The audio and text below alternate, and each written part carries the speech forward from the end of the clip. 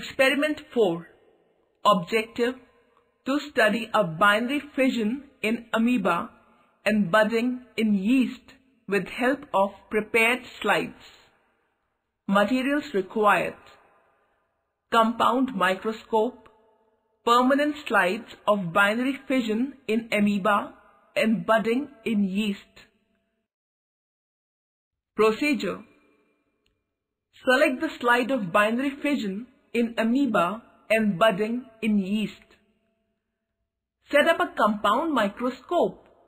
While looking through the eyepiece, adjust the mirror and diaphragm so that microscope is illuminated.